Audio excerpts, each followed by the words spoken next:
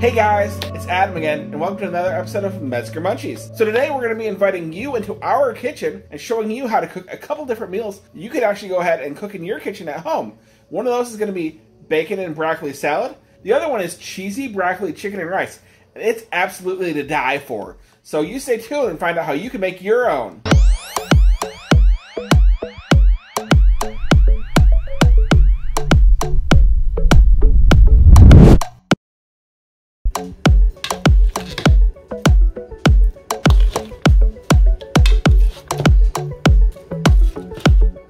Today we're making broccoli and bacon salad.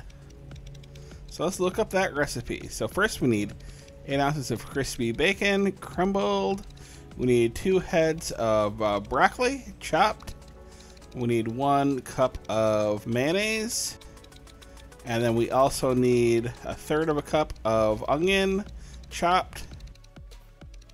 1/4 cup of sugar. We also need 3/4 cup of raisins, a 1/2 cup of sunflower kernels, and just a pinch of salt. So first, let's go ahead and get a bowl. And we'll take broccoli, and we'll cut that broccoli into florets and place it into a medium bowl. So as you can see, you just have to cut them down really small, so that way they're in small pieces versus having to have one giant piece of broccoli.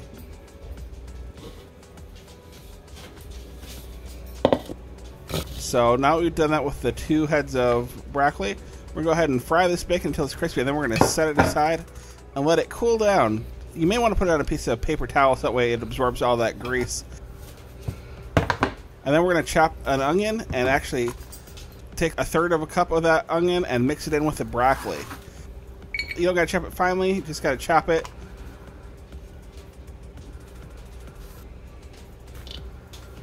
And then we're going to take some Duke's mayonnaise. And we're going to take a cup of that Duke's mayonnaise and we're going to mix it in with this salad. It doesn't have to be Duke's mayonnaise, that's just my favorite mayonnaise that I've found that I like. We're going to go ahead and take a 1/4 cup of sugar and we're going to add that into that broccoli mixture. And then we're going to take this and put some of this white vinegar in there. It can be white vinegar, red vinegar, it doesn't matter. And then of course we're going to put the sunflower seed kernels in there.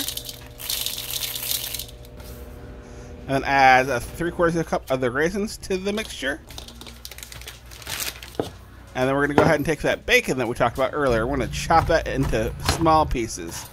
And it doesn't have to be perfect. It can be big chunks, small chunks, whatever size you want. You take that bacon and put it right into the salad bowl, essentially. And we're going to go ahead and mix that with a wooden spoon. You can use whatever kind of spoon you have. I just used a wooden spoon. And we're going to mix that up and make it so that it all incorporates. And after it's all incorporated and it looks great, we're going to put a lid on it and put it inside the refrigerator. And then it's just going to stay there for at least an hour.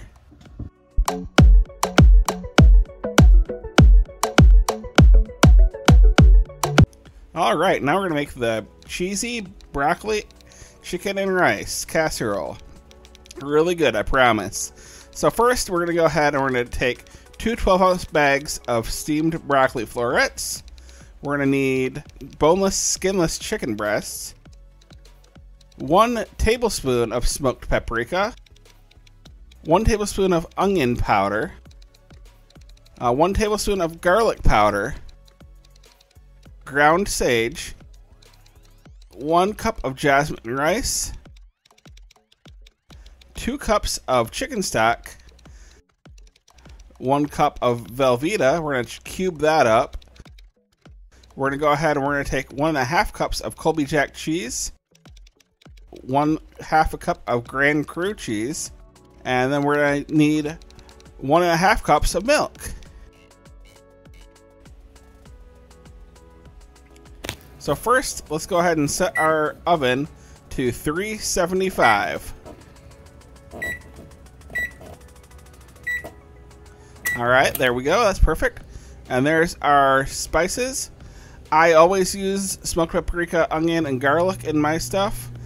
It's just anytime I make something that needs some spices, I use the 1 tablespoon of each of those, and that's good. And then I'm adding a 1/4 teaspoon of ground sage in there and stirring that up and mixing it up just because chicken and sage go really well together. So we're going to go ahead and season our chicken breasts. We're going to put a little bit of black pepper on there. And we're also going to put some table salt on there. I have Himalayan salt, the pink Himalayan salt. You don't have to have a grinder. You can just use a salt shaker if that's what you have. And then we're going to take this homemade spice mixture and just put it all over the chicken. And then we're going to go ahead, we're going to cook that jasmine rice. First things first, we need to go ahead and measure out 2 cups of chicken stock. There's our chicken stock. We need to go ahead and put it in a pot that I have, medium-sized pot. Turn the burner on high and get that boiling. Now that it's boiling, let's put the jasmine rice in there. We'll put a lid on there.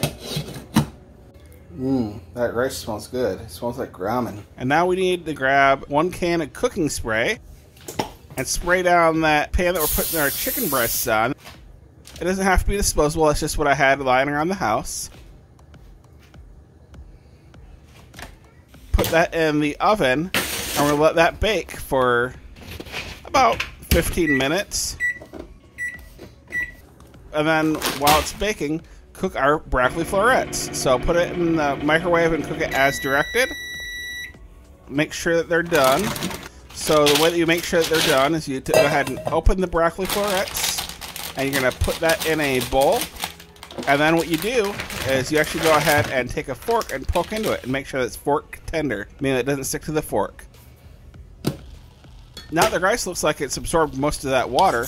We're going to go ahead and fluff that rice, and we're going to put it into the bowl with the broccoli and mix that up and set that aside for a little bit later. Cool, so now we're going to go ahead and take the chicken breasts out of the oven. We're going to cut that open and what we call a butterfly it, which is basically cutting the chicken breasts in half. And as you can see, the chicken wasn't done. That's why we're going ahead and cutting it in half so we can make sure they do get cooked perfectly. Put those back in the oven. Take those out after another 10 minutes. And that chicken should be fully cooked at this point. So if you flip those breasts over, you'll see that there's no pink in those chicken breasts at all.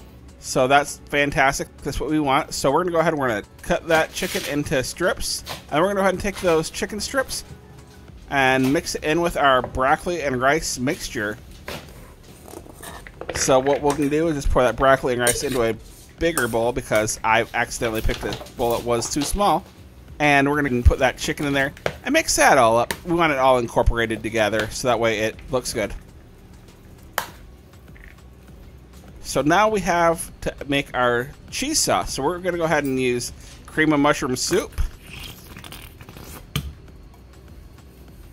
And then mix that with some Velveeta cheese.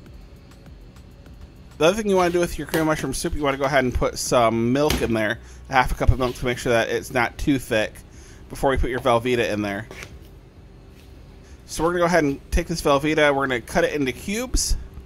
And the cubes are going to be just normal, about 1-inch size cubes.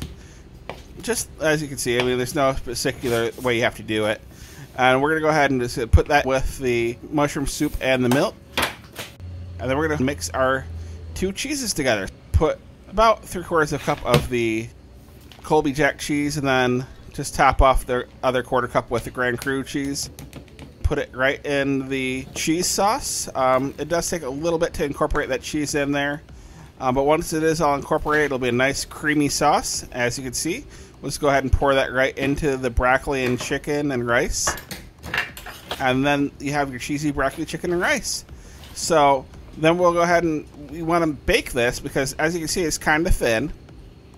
Put that right in that pan and spread it around. Make sure it's to the edges. And then we're going to take the rest of our cheese that we didn't mix in with the cheese sauce and put it on top as a topping. So once you do that, we'll go ahead and put it in the oven. And we'll bake that at 375 for 25 minutes. After 25 minutes, it'll be great.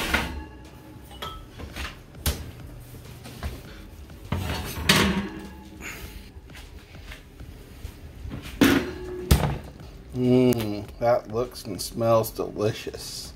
And tonight, our broccoli dinner is paired with Welch's Sparkling Sangria, non-alcoholic beverage.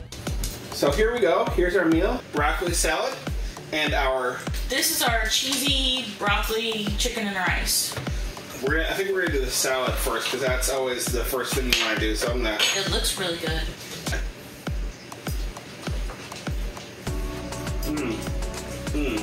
Sweet. Then you get that hint of bacon right there at the end. Pretty good. I like the onion punch. Really good. I'll definitely make this again. Alright. So the rest of that for later. I'm going to cleanse my palate a little bit with the sangria.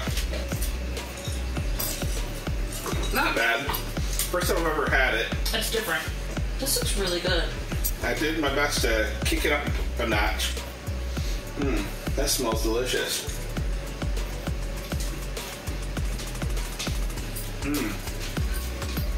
Sorry, it's hot. I don't want to burn my mouth. You don't get the puffs. Really good. It is very good. Like I think the Grand Cru cheese actually gives that little extra punch there that otherwise would be missing because every other cheese was kind of a soft cheese, and that Grand Cru cheese was a harder, more flavorful cheese. Well, guys, make sure you try this next time you're in the kitchen at your place, because this is definitely a meal worth trying, and I would eat this again 10 times over.